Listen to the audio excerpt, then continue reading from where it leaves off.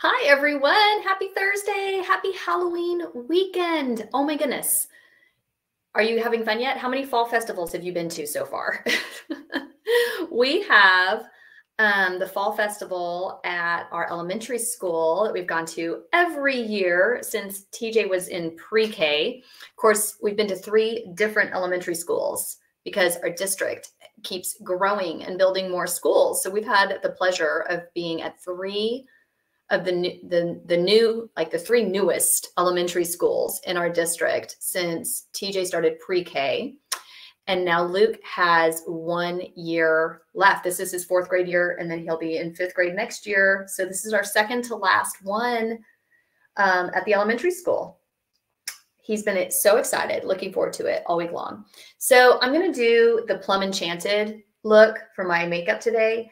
And I thought I would just show y'all how I do it because I've been posting, if you are one of my Facebook friends, especially, you've seen me posting some of these fun looks that they put together. And I really enjoyed it because honestly, I'm a creature of habit like most everybody else. I know some of y'all are like makeup goddesses. I'm really not.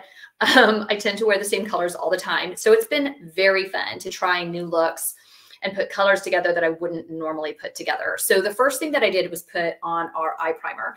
Now, this is actually being discontinued. So if you're like me and you really love our eye primer, I encourage you to get a couple of tubes. A tube does last a long time, lasts like a year, even when I use it every day. But I've been hearing everyone say that just using the concealer works great. So I've done that a few times and have really been blown away that just using my concealer as my eye primer has worked really, really well. So fear not, those of you eye primer lovers like me, that does work, but I encourage you to get them while you can. I know I have like 4 maybe left in my inventory. So I'm trying to decide if I want to set them aside for myself or be willing to share. So let me know if you need an eye primer. Okay, so the Plum Enchanted look, I went ahead and I took my palette and I did the 4 colors that I'm going to be using today. And let me look at my phone because I pulled up the picture. So I'll be posting the picture for you with this. But it's Crystalline, Cashmere Haze, Sweet Plum, and Merlot.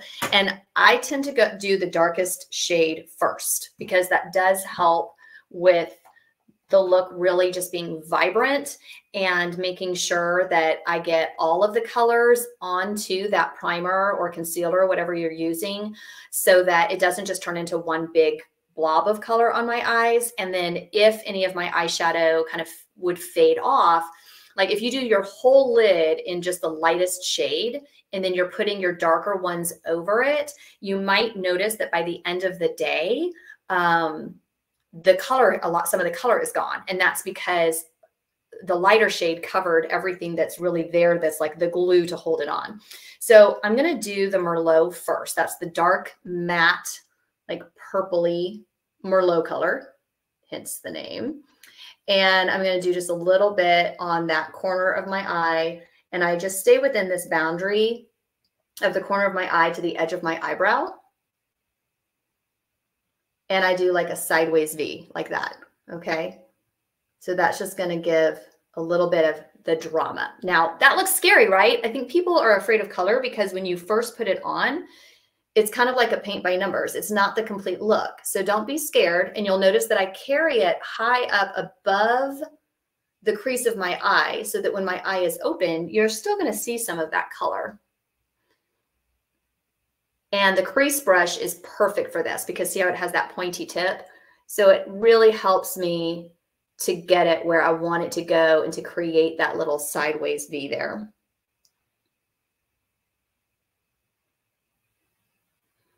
All right, so I'm going to do that. Okay.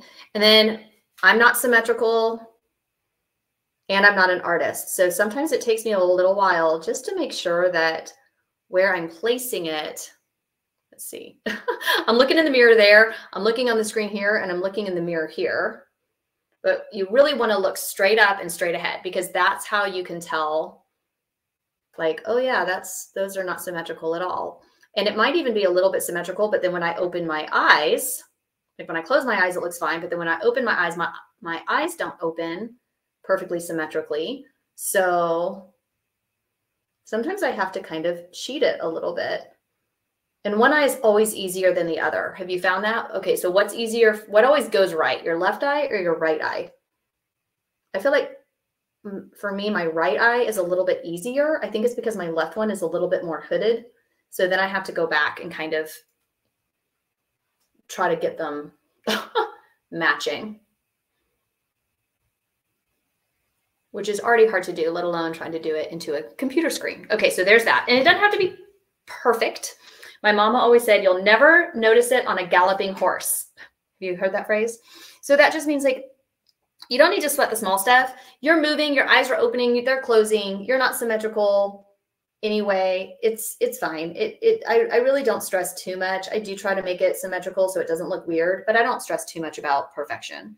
Now I'm doing the Sweet Plum, which is a shimmery purple. It's very pretty.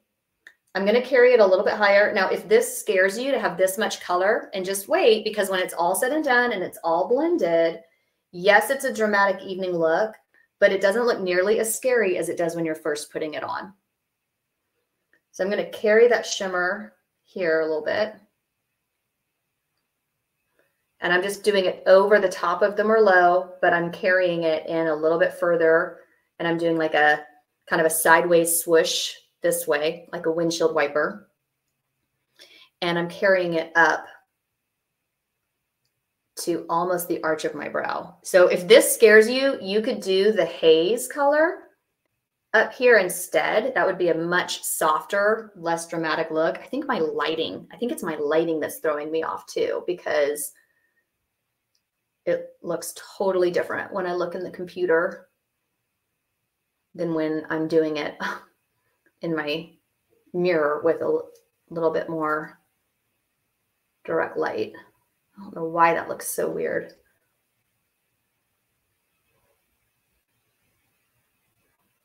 And, you know, makeup, it's not a tattoo. This is not forever.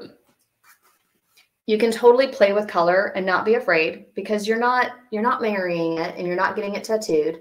Now I'm doing the lightest shade. I'm actually skipping that cashmere haze. I'm doing the lightest shade and I'm putting it into the corner right here because it's this bright crystalline. And I'm doing it along this lower part of my lid to just make it pop.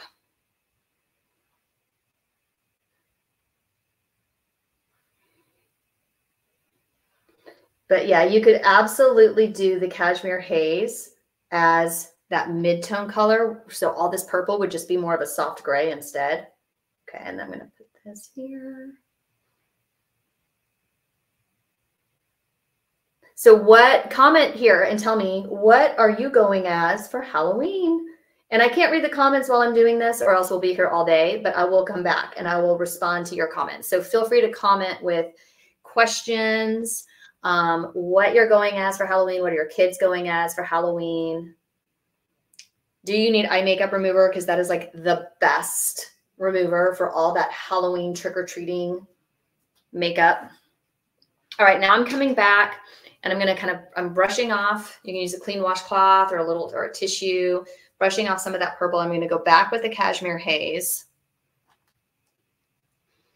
And I'm doing this live and for the first time. So I'm just going right for it. Who knows if I'm even going to like this when I'm done.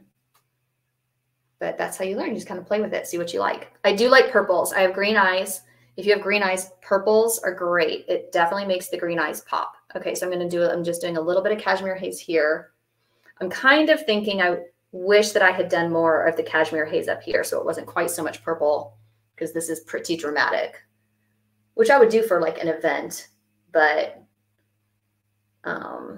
it is kind of a lot. So I'm going to just put that up here. Okay, so now I'm going to clean that off again a little bit with a tissue. I'll use my brush cleaner after I'm done, but the brush cleaner, you just spray it on, but it is a little bit wet. Okay. I love this because it always looks so intense until I have my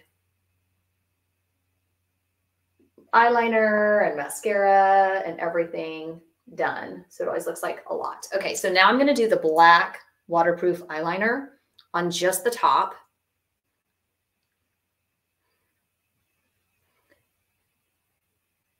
along the lash line. I love how easy this is to put on. It goes on so smooth. And then it just lasts all day.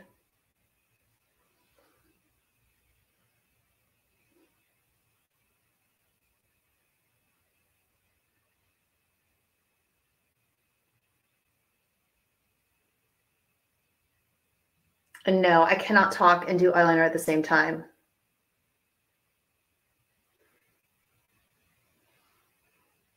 All right. And then I'm not going to worry about getting it totally perfect. I'm going to do just a tiny bit, just a teeny tiny bit under the corner.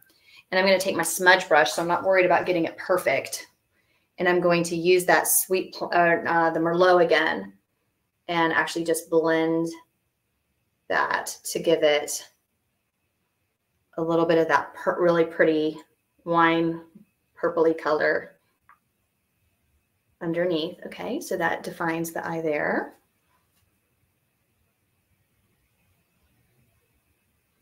Hopefully I'm not blocking my voice.